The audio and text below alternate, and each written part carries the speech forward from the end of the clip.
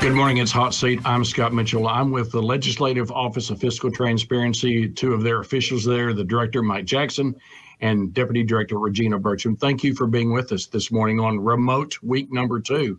Yeah, thank you very much, Scott. Thank you. You folks put out a report this week on education funding, teacher salaries to be exact. Mike and Regina, there was a ton of pushback on this. So let's talk about what people said. And we'll make a link in the story here to Augusta McDonald's story about the pushback that you got back on this report. But first off, let's talk about some of the things that has been mentioned. Number one, it was too fast. Number two, people are saying you didn't compare apples to apples. And we already know what the answers are, and we need to move forward. Your thoughts about what the pushback you've gotten over this LOFT report over teacher salaries that say we're pretty good in the region, correct? Yes, and that was our first finding, was that we ranked first in the region. We actually ranked fourth if you look at the SREB, the Southern Region Educational Board. But as you look, this is our 12th report that we've actually put out.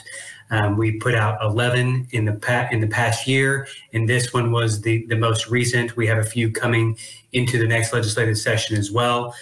But this was an apples-to-apples comparison, and we actually used the methodology suggested by the NEA and the U.S. Department of Education to actually come up with the numbers. Because you can look, and I think we all know that $1 in Oklahoma is not the same as $1 in New York or in Hawaii or even in certain cities in Texas.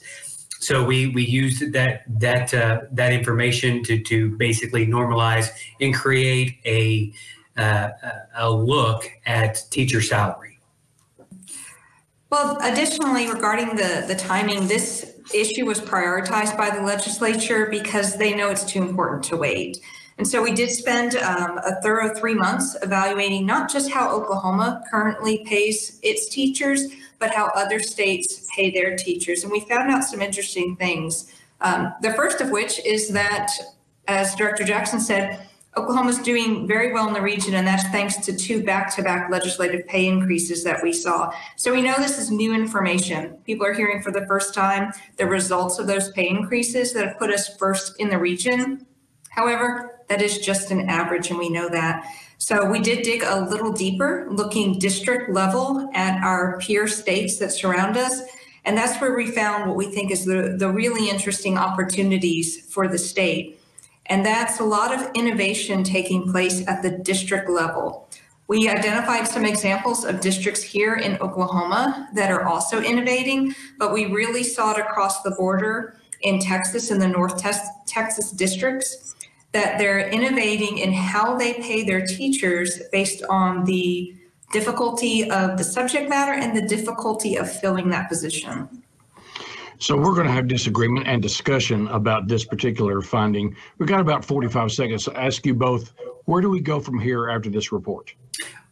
Thank you very much for the question. And I think that the legislature is about to go into session.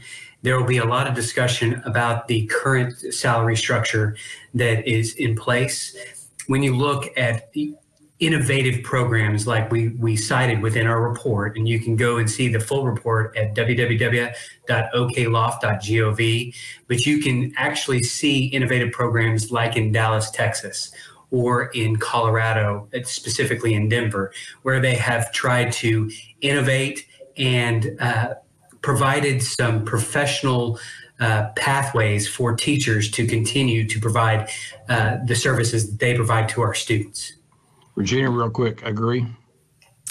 I do agree. I will add on to say that what we found was that while our average teacher pay is really good right now, where we fall flat a little bit as a state is in offering teachers opportunities to move forward in their career after they get in. And that's where we saw some stagnation and a lack of career advancement opportunities. So career development, that's going to be part of the discussion as well. Mike Jackson, Regina Burcham with the Legislative Office of Fiscal Transparency, better known as LOFT. Thank you for being with us today. Thank you very much, Scott. Thank you. See this again at news9.com/yourvotecounts and follow me on Twitter @MitchellTalks.